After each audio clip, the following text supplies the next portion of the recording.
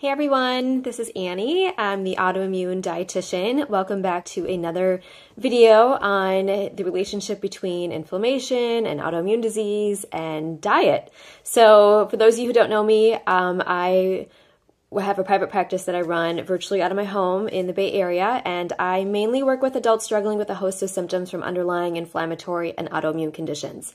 Things that include pain, fatigue, digestive issues, and just to reduce quality of life. So in my work with my clients, I help them implement a personalized nutrition roadmap really designed to help them improve mobility, concentration, and energy levels to help them live a vibrant and fulfilling life. So today we are talking about common early signs or symptoms of autoimmune diseases. So autoimmune symptoms can sometimes come out of nowhere, and other times you may feel off for months before you reach a diagnosis. And there are some common symptoms that might start creeping up on you before anything really specific points to one, certain condition. So today I'm giving you a glance into some early signs of potential autoimmune conditions that you should not ignore. So before I jump in, I just need to attach my disclaimer that the information in today's video is not the substitute for the diagnosis, treatment, or care of disease by a medical provider. This is for informational purposes only. So please consult your qualified health professional for any changes to your medical care. Okay, so your skin is a great indicator that something might be off. Your skin is your body's first protective barrier against the outside world, and it contains many specialized immune cells to help fight off any potential invaders. What's also super fascinating to me is that the skin also has its own HPA system that has receptors for all of the stress hormone your body produces. So your body has what's called an HPA axis, where it regulates all of your stress hormones. And so your skin has something very similar to that. So when your body is either stressed or inflamed or both, your skin will reflect that stress.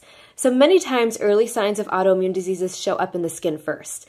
This can be a rash, it could be redness, discoloration, or even acne breakouts. So while not all of these things are definite signs of an autoimmune disease, it's important to notice patterns over time. So if you notice that your skin condition has changed or you become more sensitive to things like fragrance or the sun, it's definitely something to keep an eye on. The next early sign of an autoimmune disease is your energy. So as you've heard me say before, the biggest complaint of all my clients is the exhaustion that comes from having an autoimmune disease. And many times this pops up earlier than other symptoms.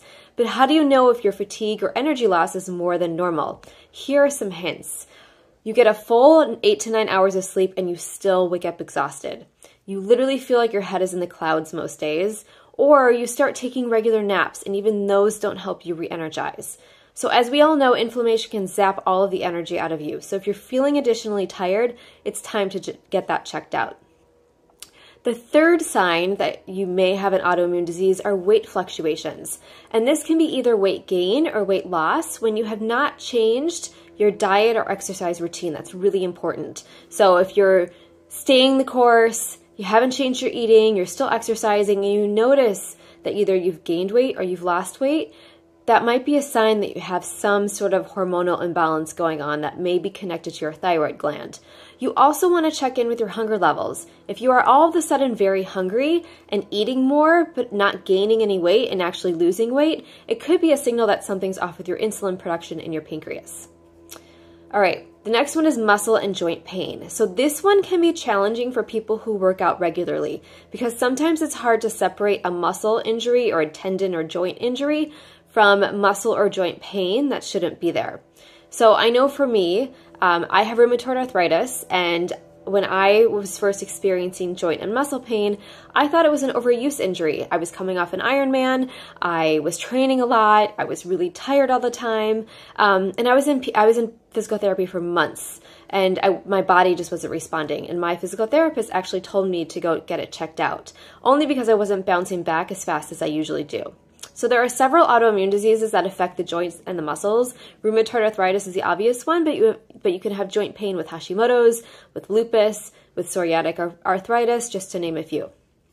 Okay, the last one is GI issues. So bloating, gas, cramping, diarrhea, constipation, all of that can happen to us anytime. But when it comes out of nowhere and it becomes a regular thing, it's time to get your GI system checked out. Early signs of inflammatory bowel disease and celiac disease can be just that. And the sooner you get diagnosed, the better chance you have for a quick healing process. So with all of these symptoms, it's important not to let your medical provider dismiss your symptoms. There are a number of simple blood tests that they can do to check if it's autoimmune related. And remember, these aren't always genetic conditions. So even if you don't have a family history of autoimmunity in your family, you should still demand that these tests are done. Hopefully it's nothing, but if not, at least you caught it early. So thank you so much for joining me today. If you liked the video, please hit the subscribe button. I come out with these about every week or so. If you're interested in learning more about my services, you can go to my website, AnnieRubin.com. I offer free discovery calls with anyone looking to help improve their life by using food. So definitely reach out if you have any questions or you're curious about working with me. So thanks again, hit the subscribe button, and I will see you next week with another interesting video related to autoimmunity, nutrition, and inflammation. Have a great day.